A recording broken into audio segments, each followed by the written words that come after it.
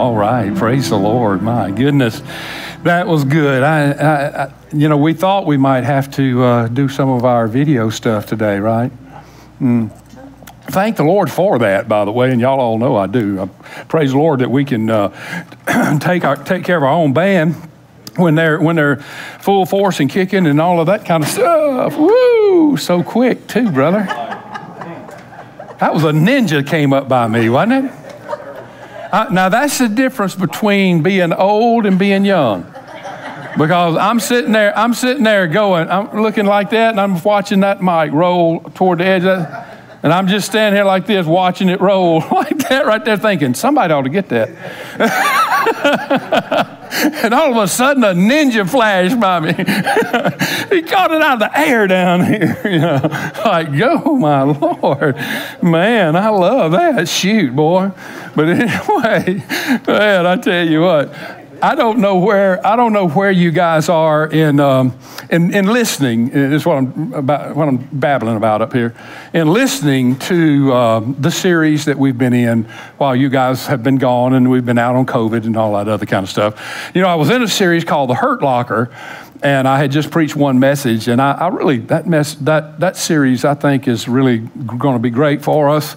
As a matter of fact, I feel convicted a lot of times when I say things like that because I'm thinking, well, everything God says is good for us. It's like somebody asked me what my favorite book of the Bible is, and I said, well, whichever one we're in that particular time. I love all of them, and so anyway, there's nothing God could say to you that wouldn't be great for your lives. But you guys know what I'm talking about. Certain series, you feel like you have some responsibility with it, and so I started substituting this that I'm in today while everybody was out, and when we were doing video stuff and all of that, and it was a series about King David's life, and you know that David was the greatest king of Israel's history, still considered the greatest king that Israel ever had, and he ruled, just to give you an idea, back around 1000 BC, roughly, right back in there, 970. So that's been 3,000 years ago. That's a long time to be considered great, right? I mean, you'd figure somebody would come along sooner or later and beat that, but they haven't. And so what we are doing is we're learning lessons in greatness from the greatest king that Israel ever had. That's pretty much what it boils down, King David. And we've been through 7 of them so far. And in your notes and on the screen and on your screen will pop up the 7 things that we've learned, and the 8th one today that we've learned. Great things, these are things that make great people. And I feel obligated to say this every time. When I'm talking about being a great person, I'm not talking about the way the world figures greatness, to be rich or to be popular, to be successful or talented, whatever the world might call greatness. I'm not talking about being great like that. I'm talking about what God considers greatness. And God considers greatness in accomplishing the purpose that He put us here for. We've been placed here to go throughout every stretch of a society and nation and show the ways of God and speak the ways of God and try to lead people in faith to trust God so their lives can be affected by the one that loves them most, the one that created them, and the one that is our master and our Lord. So we have a really big job. So God births us. God forms great people in the wombs of their mothers and then places them here on this earth. And to become great, there are 10 things that I've identified out of David's life, and I'm sure you could probably find some more, but at least these 10 things. If you're going to be a great person, if you're going to accomplish what God put you here for, if you're going to be that man or woman of God that God had in mind when you were in your mother's womb, then these 10 things are going to be true about your life. And we've looked at them. Let's see. Great people become great on the battlefield. Yeah, you can't become great sitting at the house or hanging out at the club or whatever it might be. You get great on the battlefield. Second thing, because all of us make mistakes, We're all human. We do make mistakes. Great people take responsibilities for their mistakes. They don't try to pass them on, and it's his fault and her fault, and they not only take responsibility for the mistakes they've made, they actually grow from those mistakes. They learn lessons from those. How many of you have learned lessons from some mistakes you've made? Yeah. Okay. Me too. I've learned a lot of lessons, and my goal. You know what my goal for the rest of my life is? Don't make those mistakes. That's my goal. Don't learn things the hard way. God gave us a whole Bible filled with his words about how to be successful in life, and yet we still somehow manage to learn the hard way on many things. The third lesson was great people rise above the pain of their past. All of us have pain. In order to be great, you have to deal with that pain, and that comes in lots of ways, and I shared a message about that. And then number 4 was great people pay the price to be a worshiper. Great people worship the Lord, and they pay a price to do so. It costs something to worship the Lord. Now, it may not be money, or sometimes it's not even time. I mean, they're just things. Your attitudes being right, your spirit being in touch with the Lord, the Word of God being active in your life. I mean, these are all things that are necessary for worship and praise to take place in your life.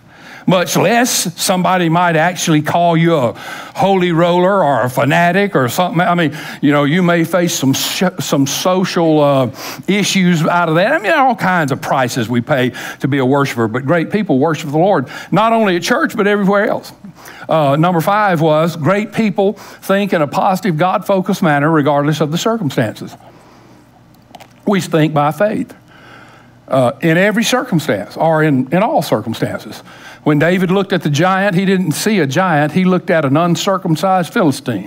God, I'm in the covenant because I'm circumcised. He's not circumcised. He's not in the covenant. That means I'm protected and he's not. What about this crazy uncircumcised Philistine? You know why David said that? Because he was looking through God attitude and not his own. That's what great people do. Then number 6 was great people submit to God's authority and to those he delegates. God has authority. He's our ultimate authority, but he does delegate his authority to people here on the earth. And Romans 13, and if you want to read something that is just straightforward and you don't even need a preacher to interpret it, read Romans 13. Romans 13 will tell you your responsibilities to the people that God has placed into authority to submit and obey and be responsible to these people, whether you like them or not. Unless they're telling you to do something unscriptural or illegal or immoral, you are to obey those that have the rule over you. Pay your taxes. I mean, it says everything. It has it down. It says that the IRS, God created the IRS to be a minister to us. How about that? Amen? I'm sorry, IRS, I can't even get a crun out of them. But they're our ministers and we're to obey. All right, then number 7, last week, was great people admit weaknesses and become accountable to others. In other words, you have some areas of your life. David was so strong in many areas, it's unbelievable. He was so great in many areas, it was outstanding. But there were some areas of his life that he was pitiful in. And the same is true with all of us. Look, nobody has the complete package. That's just all it is to it. Nobody has everything. If you did, you wouldn't need Jesus and you wouldn't need us. And God created us with certain flaws and failures for 2 reasons. 1, so we would need him, and 2, so we would need each other. And then he said, now find you somebody that's strong in the area that you're weak in and let them keep you accountable and you keep them accountable because they got a weak area too. And come together as a body and don't make the same mistakes and don't do crazy things. And so that's the 7th. Now the 8th falls right into that. And it's a crazy little thing that happened about 10 years before David died. Right at the end of his reign, lots of things had been settled, but some crazy little thing comes in, and we'll read it in just a second. But it creates this 8th truth about greatness, and it is great people humbly depend upon God and give him the praise and glory that he deserves. Now, this is about pride. Now, I know you may look at that truth and you may say, that's about pride. Oh, well, if I'm humble, then I'm submitted and submissive. It means I look at myself in the right light. What's the opposite of humble? To be proud. So I can either approach God humbly or I can approach with pride. And if I give God the praise and the glory that he deserves, then I won't be trying to steal his glory and his praise for myself, which is basically what pride is. And at the end of his life, David had settled things like the deal with Bathsheba and Uriah had been settled. David had gotten him some counselors and some great people in his life that helped him be submissive and helped him be transparent and helped him be accountable for all of his stuff and give him wise counsel and help him know what to do and what not to do. And those things were great in his life. And what happens now, is so subtle and tragic, seriously, that when I read these passages and you hear this, what he did, you'll be thinking, well, my goodness, that's not really all that bad, is it really? I mean, what in the world's the deal with this? But it just wreaks havoc, guys. It's something. It's found in 1 Chronicles chapter 21. It'll be on your screen up here. And I'm just going to read it and just kind of let you see what happened. My goodness, who would have thought this would stir up so much trouble? Now Satan stood up against Israel and moved David to number Israel. He's talking about a census. He's talking about just count people. All right, that doesn't sound bad, right? I mean, the United States has a census this year. We count them every 10 years. Most nations of the world have census all the time. So here's David saying, okay, I want to count all my people. But he's really not counting all his people. Back in those days, they just counted the soldiers, just people that were of fighting age. It was a way to see how strong your military was, is really what it does. How many men do I have that can fight for our country? All right, that's the issue. Verse 2, so David said to Joab, that's his leader general, and to the leaders of the people, go number Israel from Beersheba to Dan and bring the number of them to me that I may know it. And Joab pushes back. His great general, counselor, a friend, accountability partner, all that, pushes back now and answered, may the Lord make his people 100 times more than they are. But my Lord, the king, are not they all my Lord's servants? In other words, don't all the people serve you, regardless of how many it is? Well, we got to know how many. Why then does my Lord require this thing? Why should he be the cause of guilt in Israel? Do you get the idea that Joab thinks this is not a good idea? Joab's like looking at him and said, David, you might want to reconsider this. This is going to make God hot now. I'm going to tell you, God's not going to like this, and it's going to be bad. So are you sure you better reconsider? And this is the only time David doesn't pay attention to Joab, right here. And look, you'll see what happens. Nevertheless, the king's word prevailed against Joab. It always will. Therefore, Joab departed, and he went throughout all Israel, and he came to Jerusalem. Then Joab gave the sum of the number of people to David. All Israel had 1,100,000 men who drew the sword, and Judah had 470,000 men who drew the sword. But he did not count Levi and Benjamin among them, for the king's word was abominable to Joab. Joab, it was unethical to him. Or he just said, this is wrong. God's going to kill somebody over this.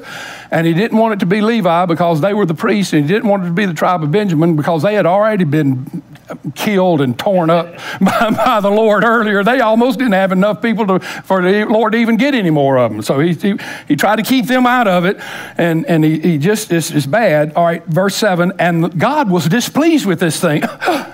Imagine that. And God was displeased with this thing. Therefore, he struck Israel. So David said to God, I have sinned greatly because I've done this thing. But now I pray, take away the iniquity of your servant, for I have done very foolishly. Then the Lord spoke to Gad, David's seer, which is David's prophet. David had a prophet assigned to him. His pastor was Nathan the prophet, but he was for the area. This guy was his own personal communicator with God and so forth. And anyway, his name was Gad. He comes to David and he said, and the Lord said, all right, go say this to David. Go and tell David, saying, thus says the Lord, I offer you 3 things. Choose one of them for yourself that I may do it to you. That doesn't sound good, does it? So Gad came to David and he said to him, thus says the Lord, choose for yourself either 3 years of famine, or 3 months to be defeated by your foes with the sword of your enemies overtaking you, or else 3 days, the sword of the Lord, the plague in the land with the angel of the Lord destroying throughout all the territory of Israel. Now consider what answer I should take back to him who sent me. Whew. So I got 3 years of famine. I got 3 days, 3 weeks of my enemy beating me with the sword and tearing me up and all of that, or 3 days of God sending a plague and the angel coming down and destroying a bunch of stuff. So God says, take which one you want. And David said to Gad, I'm in great distress. I'm in great distress. Please let me fall into the hand of the Lord, for his mercies are very great, but do not let me fall into the hand of man. In other words, whatever you do, I want God to be my judge, because God might have some mercy on me. God after a while, God might quit beating on me. He might say, that's enough. But these men, I know what they'll do. And please keep me out of the hands of men. Let's see. And so the Lord sent a plague upon Israel, and 70,000 men of Israel fell. 70,000 men died in the plague, and God sent an angel to Jerusalem to destroy it, the city, the capital city. As he went and was destroying, the Lord looked and relented of the disaster and said to the angel who was destroying, it is enough. Now restrain your hand. So David was right. God was gracious to him and merciful, wasn't he? Yes. After 70,000 people died. And some of the city was torn up because the angel had already started before he stopped him. So I don't know what he got, but somebody's sheds got tore up or something. I don't know what it was. Stop, restrain your hand. And the angel of the Lord stood by the threshing floor of Ornan, the Jebusite. We're going to have some about that in the next couple of messages, Ornan deal. It's something too. So my goodness, is this overreacting? Is God overreacting here? This is almost as bad as when God wouldn't let Moses go into the promised land because God said, speak to the rock and it'll give you water. And he hit the rock, right? I mean, that's all he did. He just said, you speak to it. And Moses said, well, that dadgum rock, give me some water. And God said, all right, boy, that's it for you. That is it. That's it. You will not. The people are going in the land that I promised them, but you're not. You're not going in the land. You got it, man. What's wrong with you? So does God overreact? I mean, is there a reason? What in the world has happened here? Well, all right, let me give you a little perspective, all right? So as to why God might be acting like this. First of all, God founded Israel, not men. That Israel was not founded for some geopolitical reason or for some travel or trade route. Israel was established by God himself when God made a covenant with Abraham. And they started as a nation. And for all of the years, by the way, which was about 1,000, if you're interested, for about 1,000 years between God making the covenant with Abraham, and the first king, Saul, being established in Israel about 1,000 years. For all of those years, read the book of Judges, you'll see all that. For 1,000 years, guess who was king of Israel? God himself. God was king of Israel. And then the people started begging, we want a king like everybody else. God said, I'm your king. Well, we want one like all the people. Well, I thought I was doing a good job. You, all right, I'm going to give you one because you're stubborn. I'm going to give you one, but I'm going to tell you something. He's going to be a disappointment to you, and you're not going to like it, and he's going to mess you up.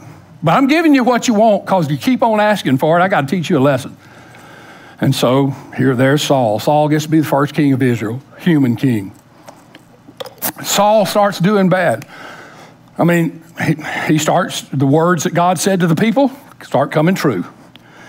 And Saul gets so nasty and so disobedient that God says to Samuel, the prophet, go down to Jesse's house and get one of his boys named David, get him and anoint him to be the future king of Israel. So the point is that Israel belongs to God. The people didn't vote David in. God placed David in. Therefore, David was not the people's representative. David was God's representative. And he was God's king over all of Israel. And now David comes along with this census stuff, numbering his soldiers and all the fighting men of Israel. Let me just ask you a question. What would be the motive for me to go throughout my whole nation and number all the men I have in my nation that are old enough, big enough, strong enough, and not too old to carry a sword and fight in a battle? Why would I want to do that when every battle that I've ever been in my entire life, God has been the one who won the victory? What would it matter if I had 10 or 500 if God was the one that always won the victory for me? It didn't seem to matter when he was a little boy standing up there saying, who is this uncircumcised Philistine?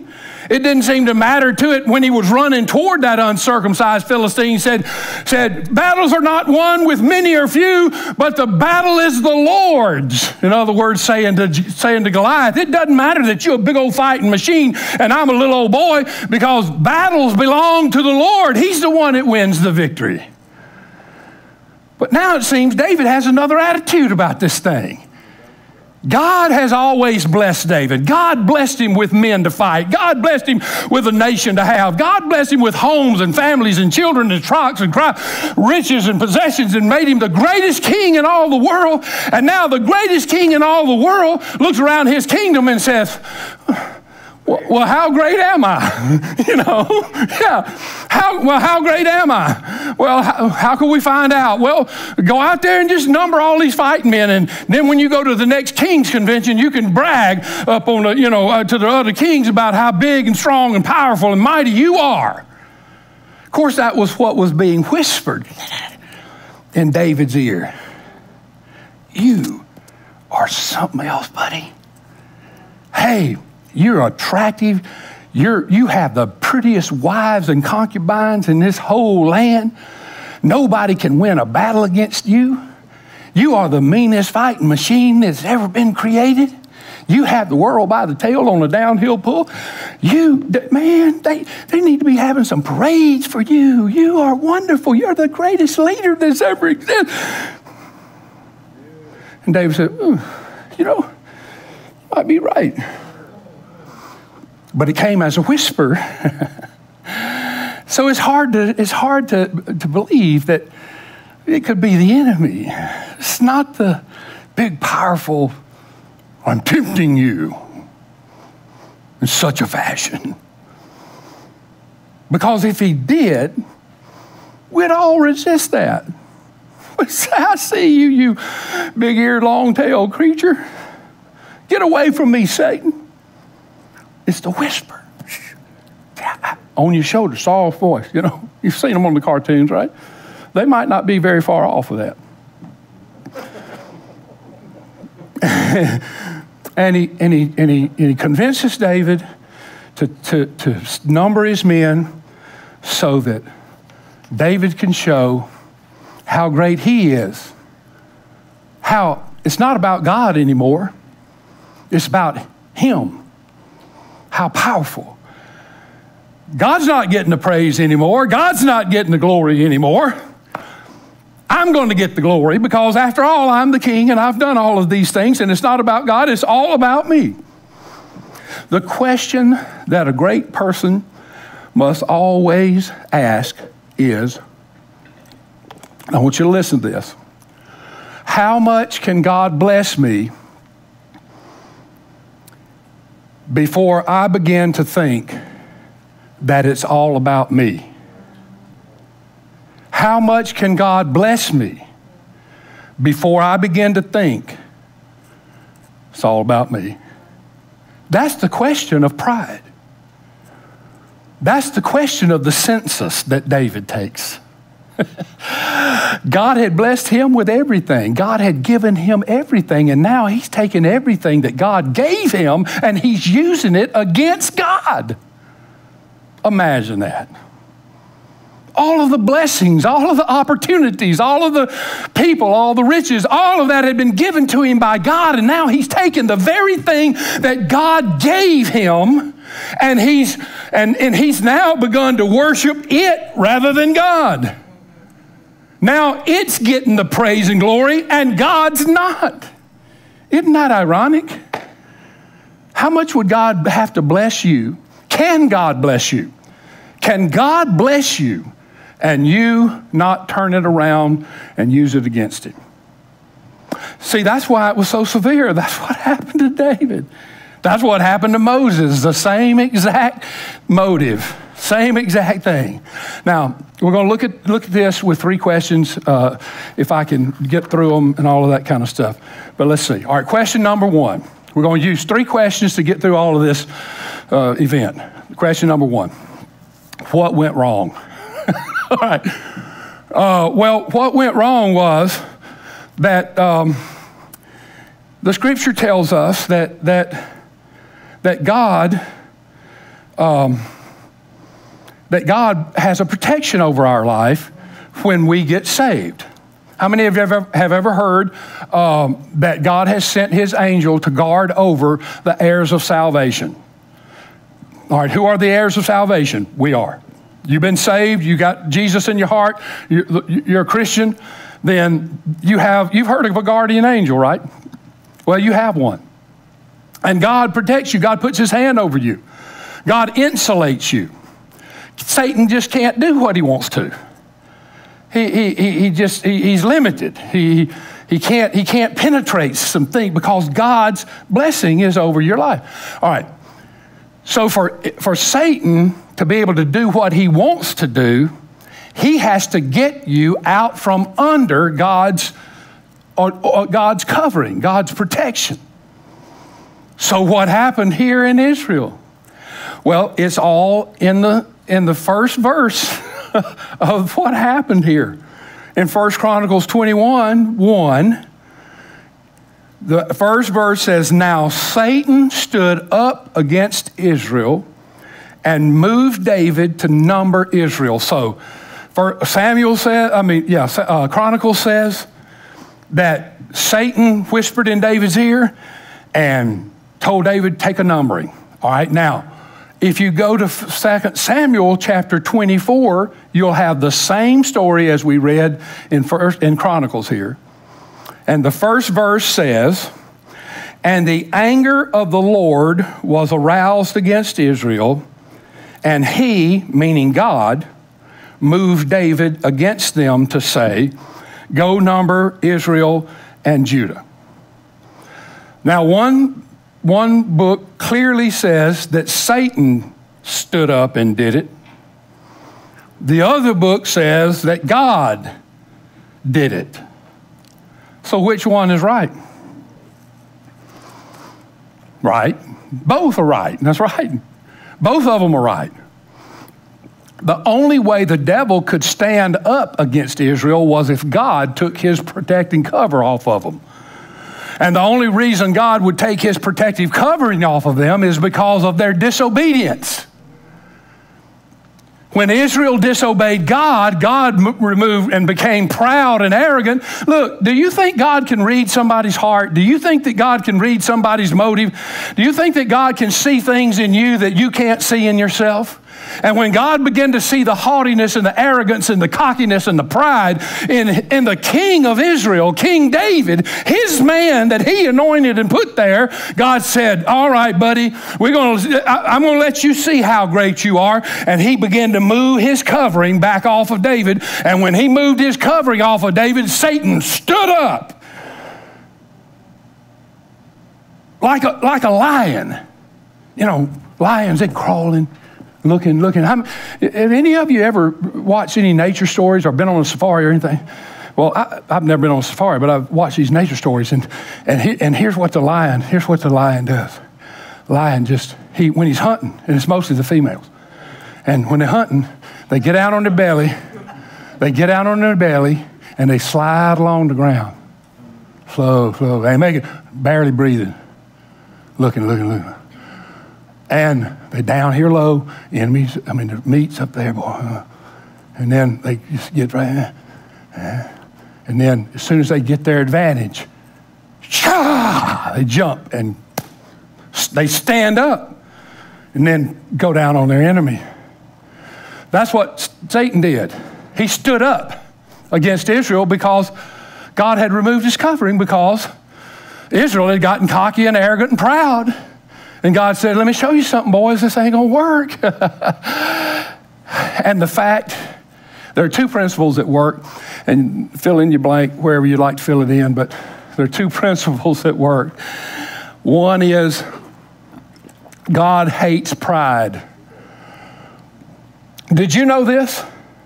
See, everybody thinks pride is just really nothing. Oh, a little pride. Come on, my goodness, man. What? Treat it so casually as if pride doesn't really matter, you know. But according to Proverbs chapter 6, what does it say? 6 things the Lord hates.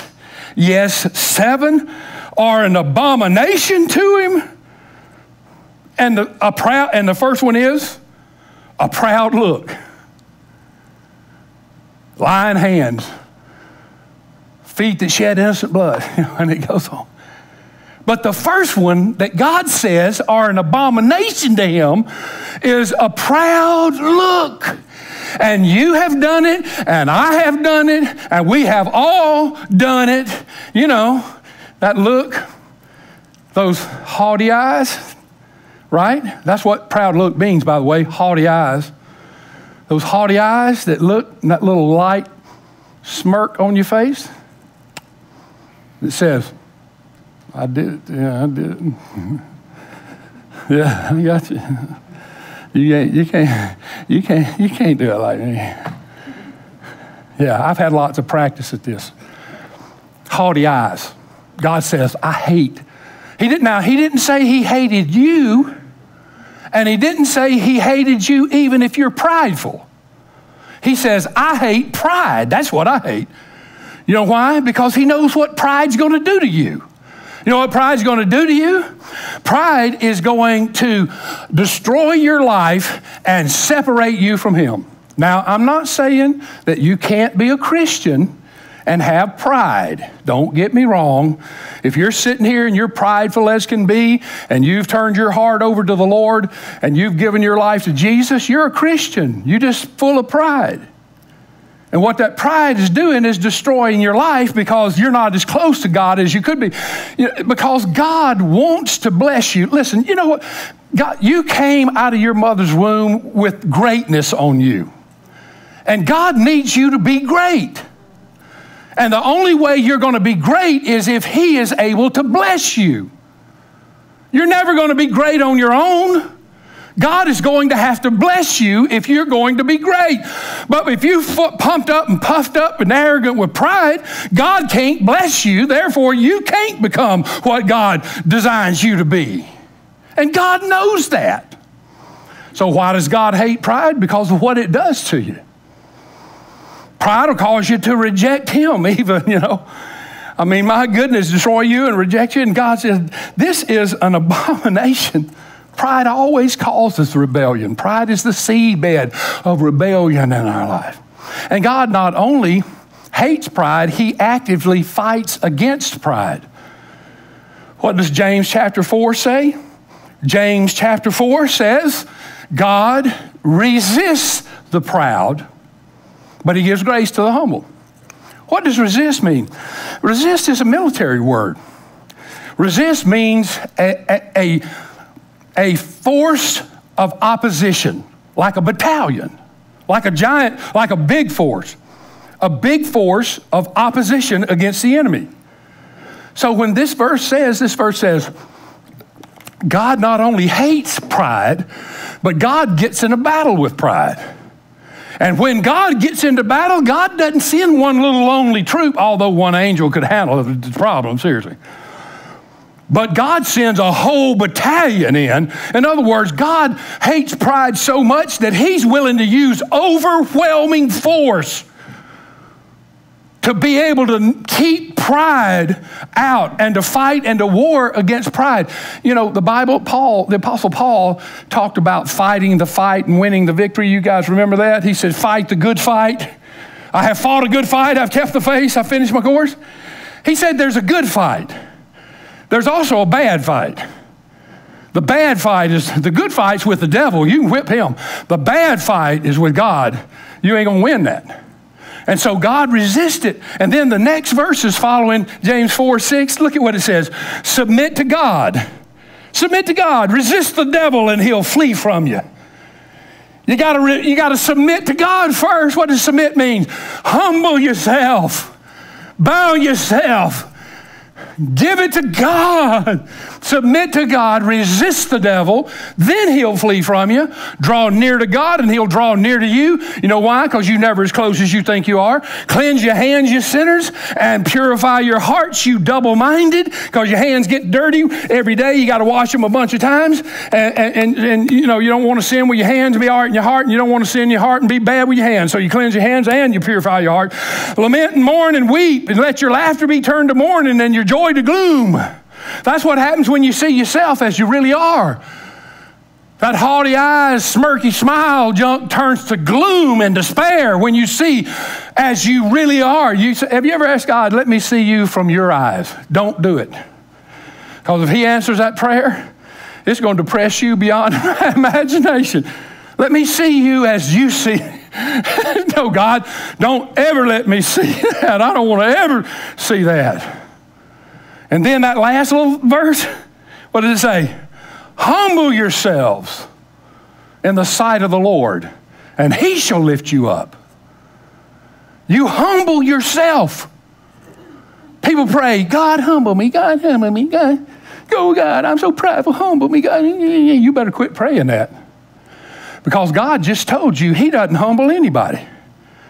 He said, you humble yourself. Now, let me tell you what God will do. He'll humiliate you. Yeah. You keep on praying that God humble me stuff, and you don't humble yourself. And you know what's going to happen before long? You're going to be somewhere sometime when something, have you ever had that dream where a bunch of people sitting out there and they're all laughing at you and you don't know what's happened? You look down, you see your drawers, that's it. You forgot to put your pants on or something like that. Have you ever found that? You were humiliated. Humiliated. And when you get humiliated, then you say, oh, God, I'm pitiful, God. Then you humble yourself. He humiliates you, then you humble yourself. So you can do it the hard way or the easy way. All right, so anyway, God hates pride, and then God loves humility. He says, if you'll humble yourself, I'll give grace to you, which means I'll give you everything you need, and so forth. All right, so the first principle is God hates pride. The second principle is pride is Satan's open door into our life. I'm going to read that passage of Scripture that I was illustrating just a moment ago about the lion, and just think about what I was saying about how they work and all of that. Satan works just like them, and I'm going to prove it to you. In 1 Peter 5, likewise, you younger people, submit yourselves to your elders. You younger people, submit yourself to your elders. That's what's wrong. You young people need to submit. Well, wait a minute. Yes, all of, okay. all of you be submissive to one another. Submission to authority keeps us humble, right? Hey, listen, if submission to authority does nothing else in our life, it will keep us humble. If I have to obey, it's going to keep me humble in a way. So he says, all right, just go ahead and start practicing it. You young people, be submissive to those old people. And everybody be submissive to one another. And look at this next line. And be clothed with humility. We have to make a choice to put on humility. To be clothed means I'm not born with it, right? I don't wake up out of bed and have it on automatically.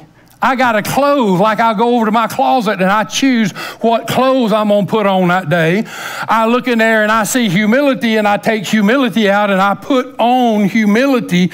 I clothe myself with humility because it's a choice that I have to make. I have to choose to do this because we're not naturally born humble. We are born prideful and with a rebellious spirit. We are men. We are fallen men. We need a Savior. We're sinners. We're not born humble. We're born prideful. We're born rebellious in our life. We're born self-reliant in our life. That's why we have to choose to put on these things that are good for us. All right, submit, be clothed with humility, and here's the verse from James again, God resists the proud but gives grace to the humble. That's the second time God said it in the New Testament right there. Therefore, humble yourselves under the mighty hand of God, that he may exalt you in due time, casting all of your care on him, for he cares for you. Be sober. Be vigilant. Why? Because your adversary, the devil, walks about like a roaring lion, seeking whom he may devour. May means you have to get, he's asking permission, right? If he could just do it without asking, it would say, seeking whom he can devour. Can means, am I able to do it? May means, do I have permission to do this? God never misses a trick. I'm telling you, the Word of God is amazing. Satan cannot get to you unless he gets permission to. God can't. May I chomp on them a little bit? God, do I have your permission to devour part of them? Because I'm ready. So can I do it? Because if he can do it, God's going to have to remove his covering off of you. Or he can't even do that. So pride has a double curse. It's like a two-edged sword. One side of the blade is God withdraws from you, and then not only withdraws but opposes you at the same time. Boy, that would be a mess.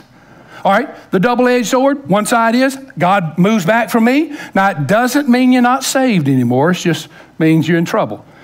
And God pulls his covering back, and then he also starts resisting you at the same time.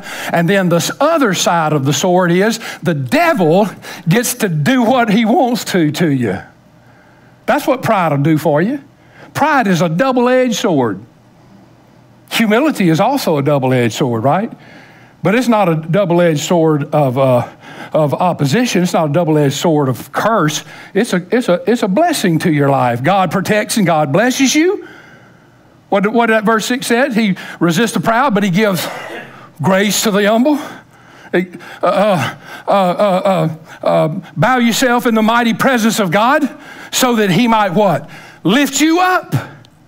So when you're humble, God says, humility is what I love. I hate pride, but I love humility. And if you're humble, I'm gonna bless you. Whatever grace you need, saving grace, financial grace, living grace, job grace, work grace, school grace, whatever grace you need, I'm going to bless you with that grace, and I am going to keep my protection over you, my insulation over you, so that Satan can't rise up against you. And the other side of that blessing sword is there's no way Satan can bother you. Now, he'll still whisper, but he can't chomp you because God doesn't let him do that. Humility slams the door for Satan's chomping in our life. All right, first question, what went wrong? Second question, how much can God bless you and you not use it against him? Tanya, do I need to stop? Do I need to stop, y'all? Well, I'm just wondering because, all right, here we go. I only got just a little tiny bit. All right, how much can God bless you? The first question was, all right, what went wrong? That's what went wrong. That's what happened. David fell for all of that I just talked about. That's what went wrong. Now, the second question would be, how much can God bless you and you won't use it against him?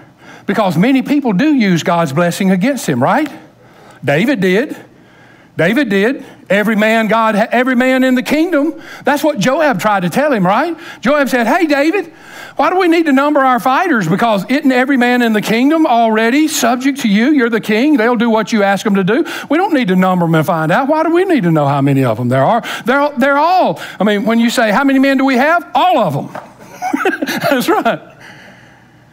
And everything he had in his kingdom was given by God. And David was a shepherd who knew nothing about kinging and being a king and being with that 3/4 crowd. And God took him out of the sheepfold and made him a great king. And then he used that against God. Now he wakes up one day and he decides, the God who blessed him and made him great, that's a wonderful thing to have, but he becomes arrogant with God's blessing and he replaces God with the blessing that God had given him. Attractive people do this sometimes, right? You're born beautiful. You're beautiful. Your beauty and your charm opens doors for you. It allows you to earn lots of money and have lots of influence in life. For people to be nice to you and gracious, for people to want to be around you because of your beauty. And when you draw them around you because of your beauty, you corrupt them, you harm them, you lead them in evil, disastrous things and thoughts in their life. Who made you beautiful? God made you beautiful. And you take that beauty and you use that very gift of God to curse God, to curse God's people, to harm and to kill. You use it against him. Brilliant people. Brilliant people. I'm not just talking about, people that think they're smart. I'm talking about people that really are smart. They think on a different level than we do. Brilliant people. Many, many times, brilliant people use their brilliance not to honor God and exalt God and bless God, but to figure out ways to deny God and to disapprove of God and to dismiss God and to teach others and have classrooms and students and have stadiums full of people and they teach them how to be atheists and they teach them that God doesn't exist and they teach them how to be corrupt and wicked and evil, using the great brilliance that who put in their head? God did it. And they take the very gift that God gave them and use it against God. Talented people do this. Man, talented people can do it. They do things we couldn't do because God just blesses them with a talent. They take that talent and they use that talent against God, the very one who gave them that talent. Powerful people do this. Rich people do this. Who gave you the ability to accumulate wealth? Who gave you the financial brain or put you in the right spot at the right time or bless you with some big contract that just a bunch of people could have got it, but somehow you got it and it's made you rich and wealthy. And now what do? You use your rich to subvert the kingdom, righteousness, right, what is good. And I could name a bunch of names of Americans like this now. Just start at the top and come on down with them. And who gave them that ability to do that? And who put them in the greatest land in the world? And who gave them the opportunities? God did. And they use those very riches to try to kill God every time they can and his people.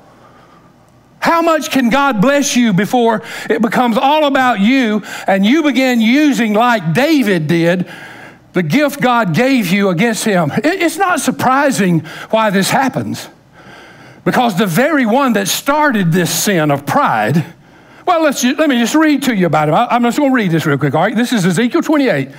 If you ever wonder where the devil comes from, here it is, Ezekiel 28. In verse 12, Son of man, this is God talking, by the way. God, Son of man is a prophet. He's talking to Ezekiel. This is God talking to Ezekiel. And he's saying to Ezekiel, Son of man, take up a lamentation for the king of Tyre and say to him, thus says the Lord God. The king of Tyre was a real person, by the way, wicked demon, evil demon, and full of the devil. And all people could see was the king of Tyre, but when God looked at him, God saw the one who was really there, who is the devil. And he said, when you go down to the king of Tyre, who's really the devil, let me tell you what you tell Satan. This is what I want you to say to Satan. You were the seal of perfection, full of wisdom and perfect in beauty. You were in Eden, the garden of God. Every precious stone was your covering: the sardius, the topaz, the diamond, the beryl, the onyx, the jasper, the sapphire, turquoise, and emerald with gold. The workmanship of your timbrels and pipes. Timbrels are like little drums, like tambourine kind of things. And your pipes were prepared for you on the day that you were created. You were the anointed cherub who covers. The one who was around the throne, that's what it means. I established you. You were on the holy mountain of God. You walked back and forth in the midst of the fiery stones. You were perfect in your ways from the day you were created till iniquity was found in you. By the abundance of your trading, you became filled with violence within, and you sinned.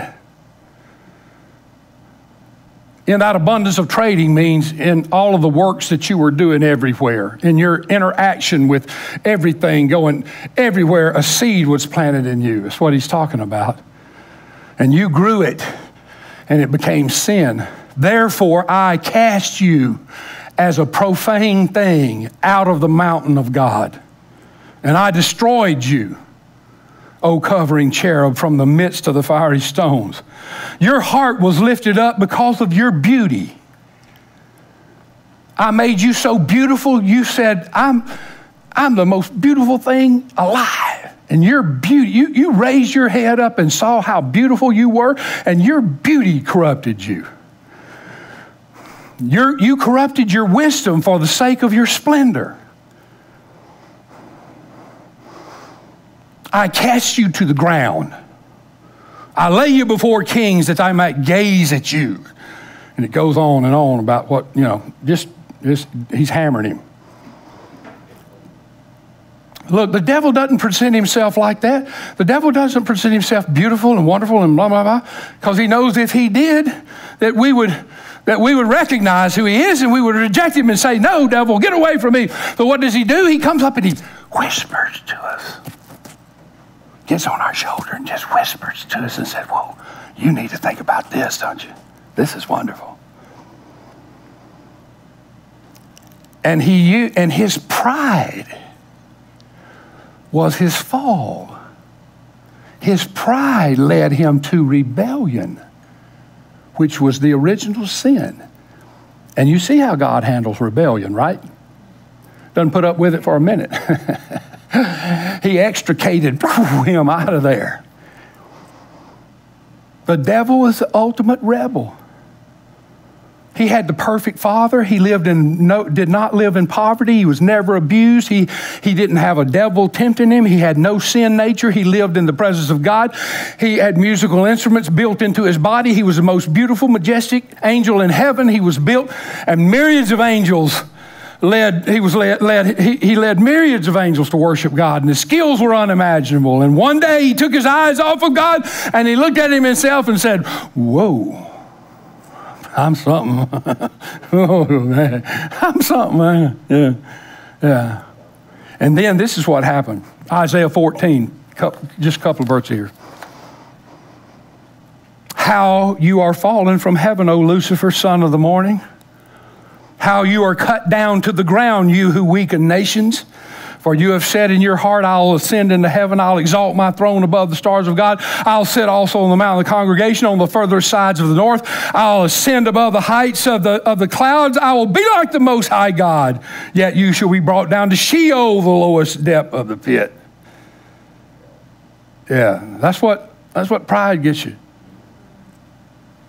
But what I want you to think about is this.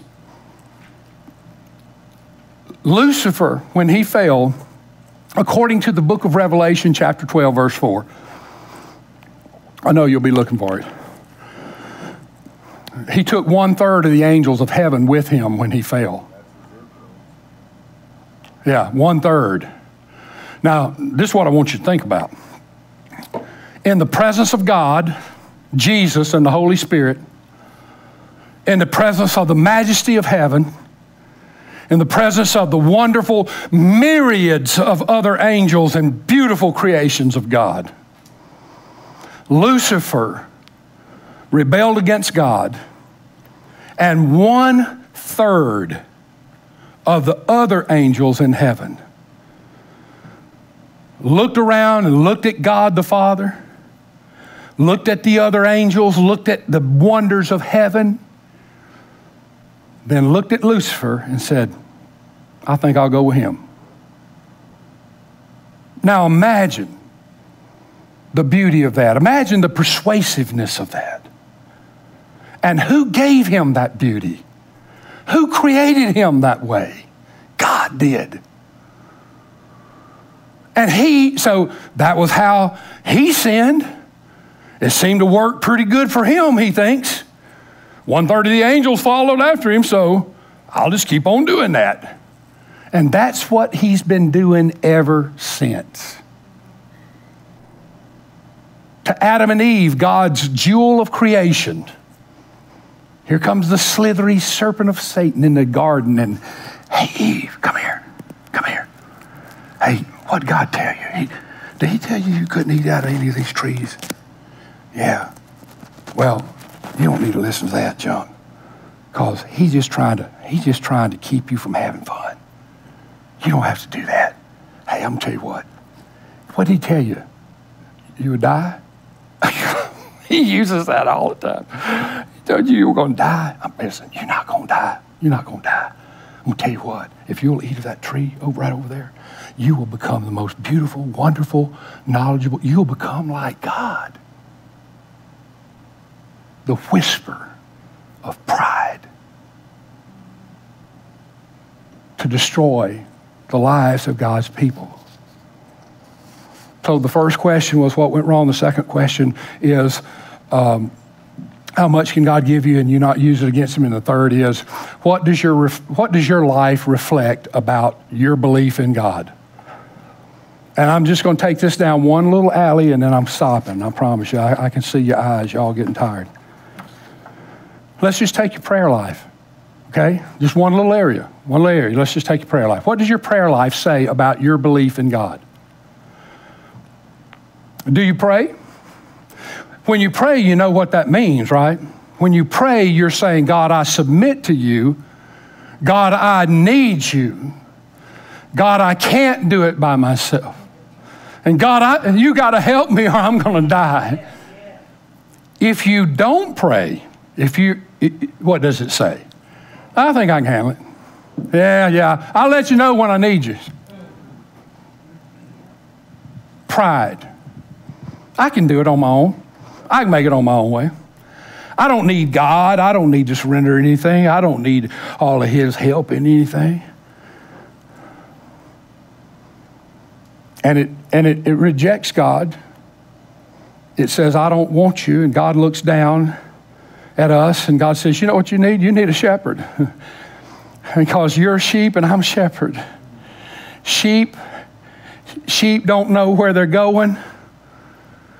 They have no sense of direction. They can't defend themselves. They are defenseless. Sheep can't bear burdens because they're too weak and they're not built right. So when God looks down at us, he knows we can't navigate. He knows we need direction and guidance. And God knows we can't protect ourselves. We think we can if we're haughty. We need a shepherd. And God knows for sure that we can't bear our own burdens. My Lord, I got to have some help. Whew, wouldn't that be terrible? So prayer says what you believe. Prayer says gives your humility level. Prayer gives your pride level. Just one area of your Christian life. You can apply it to any area. But there you go. That's what happened on the day of the census in Israel. Another day in the life of a child of God. All right, stand to your feet, would you please? Oh, no, don't.